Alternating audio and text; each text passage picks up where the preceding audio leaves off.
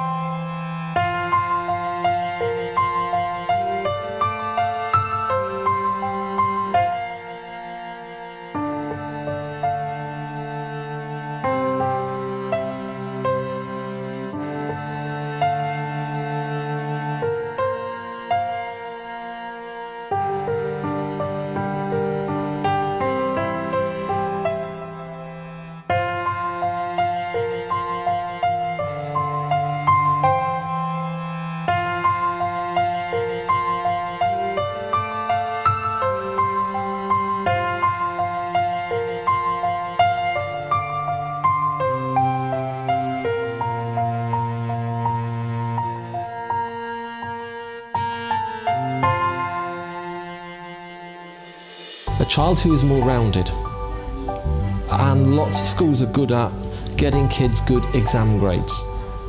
How do you make a child a more interesting person? How do you make them into someone that will contribute more to the wider world? And then you have to have some other skills. And again, it's back to, is it music, is it sports, is it arts? And at Dulwich we say, well, it can be anything you like. And if we don't offer it, tell us. Or lead it yourself, even better. Boarding house parents and tutors are people that are bringing that sense of order and interest and empathy to the students in their daily lives. So there is this advantage in that environment, the constancy of the routine and the expertise that is always there available for those students to take advantage of. I understand as a parent too what it would be like to have the child leave and not be with you, so they're going to need extra guidance then from a parenting perspective as well. A school like this tries to cram in as much of an education as possible and build an all-round child. I think by the end of the day, and certainly by the end of the week, you've experienced so much more than you would have done had you left school at 3:30. Through the staff that we have here and through the options that we have for them, I can see them becoming more individual in what their choices are and progressing as individuals.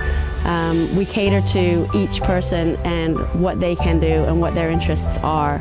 The progress we're seeing from our boarders has been excellent, both on the academic front but also represented in the drama productions, in the sporting fields. It's wonderful.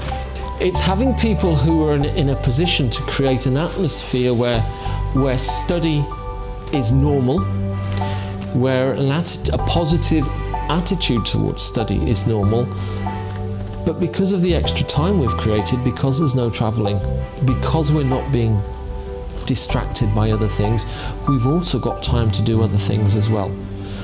A happy, well-adjusted student who is not stressed will learn better.